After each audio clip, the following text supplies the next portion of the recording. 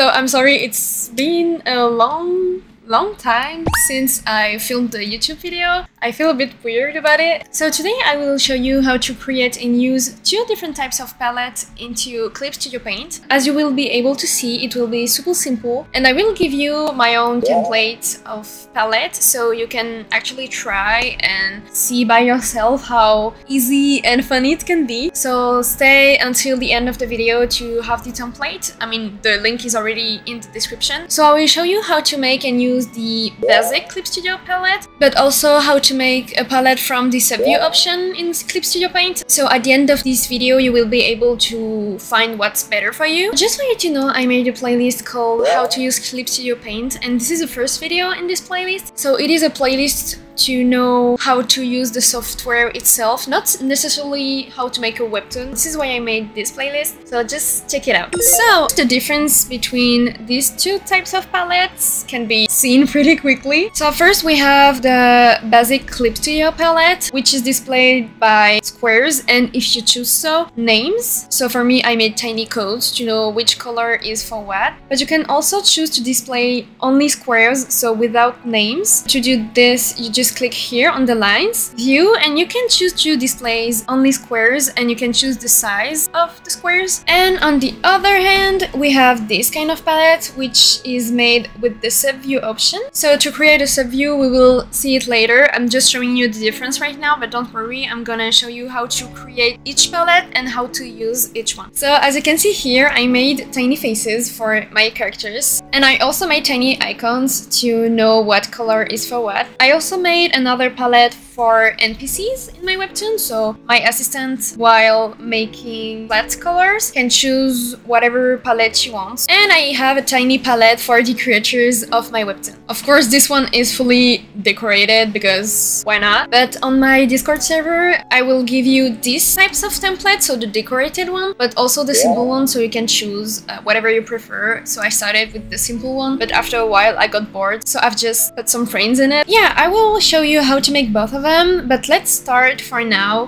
with the classical CSP palette. So first, how to set up your Clip Studio palette. So let's imagine we don't have this palette displayed here. I mean, it can be here or anywhere you've put your palette. Let's say we don't have this palette displayed on your screen. So to turn on this palette, I mean to display it on your screen, you go on Window and go on Color Set. And ta-da! You have a palette. So yours will probably look like this more than what I have here. When your palette looks like this, it just means that you have no color registered in it. So we will keep this view here, so with the names. If you prefer, you can totally, again, choose what you want to have, so just squares or the list displayed. So we'll keep the list because I want to show you how to put names to your colors. So now that we have displayed it, how to use this palette. Let's start with the names. So you just have to double click on your namespace and put your name, and then just press enter,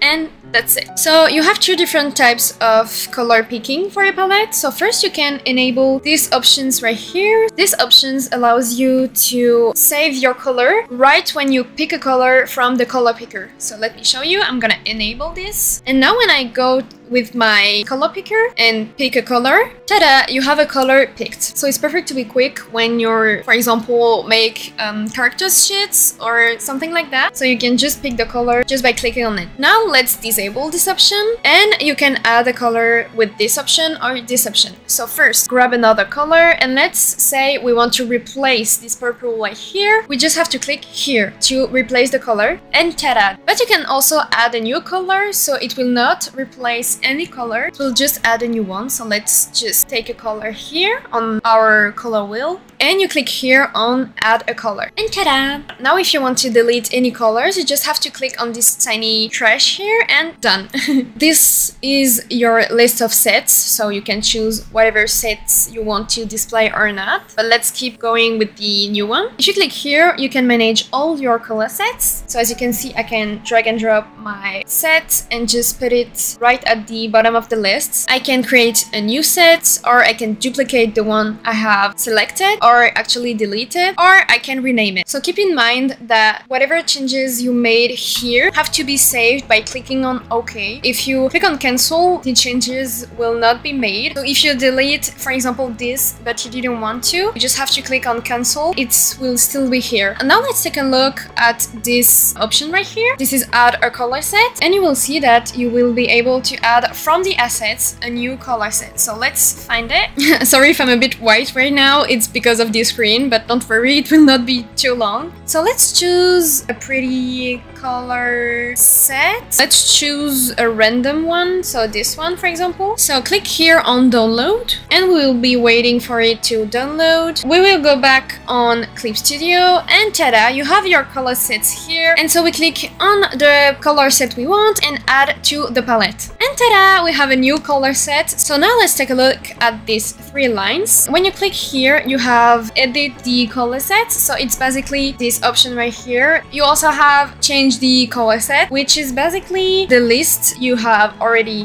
here, but you can also import a new palette. So let me show you how it works. So when you click on it, you can choose a CLS type of file, which is the CSP color palette type of file. So double click on it, and ta-da, you have a new palette. And if you want to export one of your palettes, you can totally do just to share with your friends, etc. So click here on export, choose a name, and you will be able to export and share your own palette. You can also save your color set as a material. So here you can name it, choose a folder, you have your palette here, and you can drag and drop your palette and add it. Here you can add a color set, so once again it's just basically this option right here. Here are the options you have at the bottom of your color set view. You can also change the name of the color. As I showed you previously, here you have the option of automatic color picker option. This option is the view of your palette, so if you want a list or if you just want squares. Here you can enable or not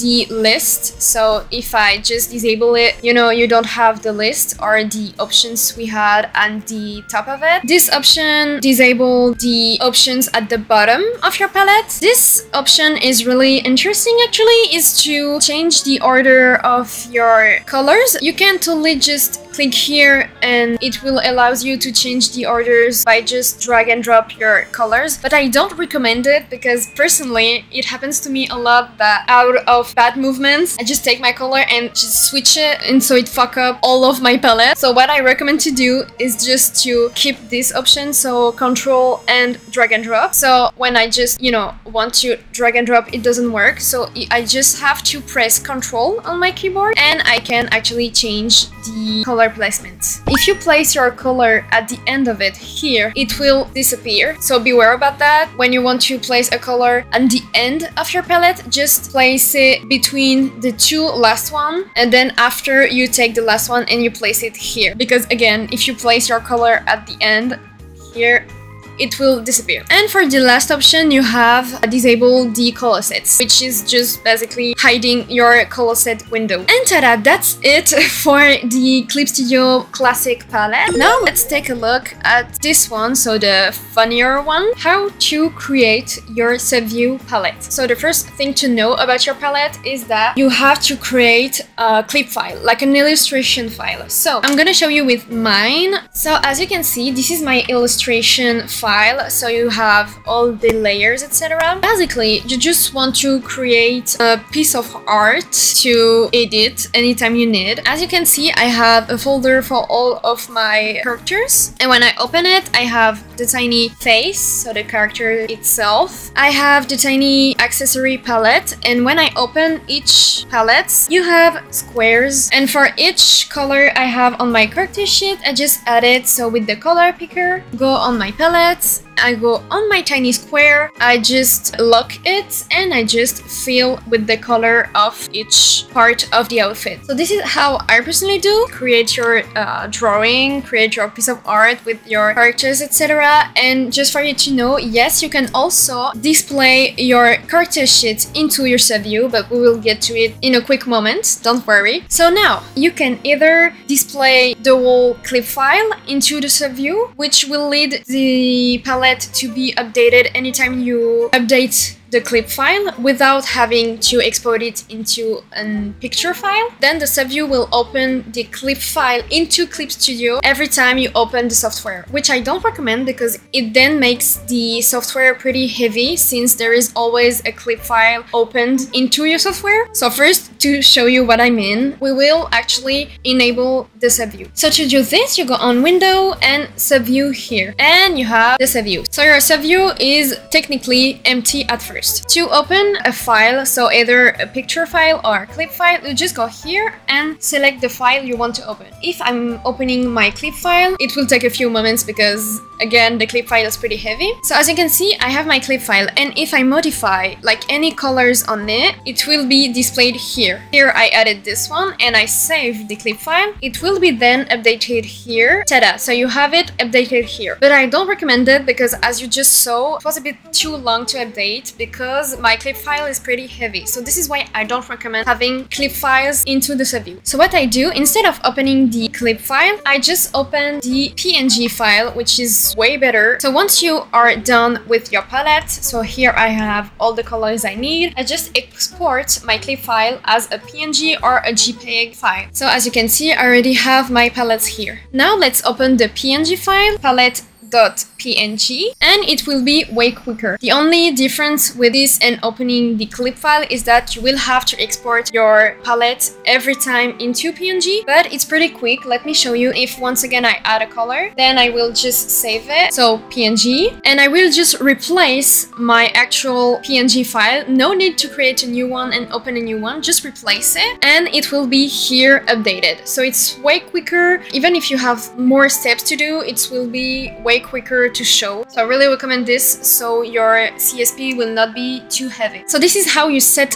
up your subview palette. Now let me show you how to use it. So let's see all the options. So here you have the zoom of your palette. Here you have plus and minus zoom, and here you have it to adjust it to the size of your palette window. Here you have the rotation, so left and right, and reset the rotation. These two are the mirrors option, so mirror your palette if you need. Here is the trash option, so if you want to get rid of one of the picture, like don't want it to be displayed into your subview, you can totally get rid of it, and ta-da, you don't have it anymore. To open it again, you have this option. So let's open our palette. Here you can open your picture or your palette into CSP as a file. Now I opened my palette as a canvas. Here you can display all of your actual palettes, so the ones that are opened into the subview, and you can choose take one palette or the other pretty quickly, or you can use these two arrows to navigate between each palettes. Of course, you can put many different types of pictures, like make a montage and have two different pictures opened into a same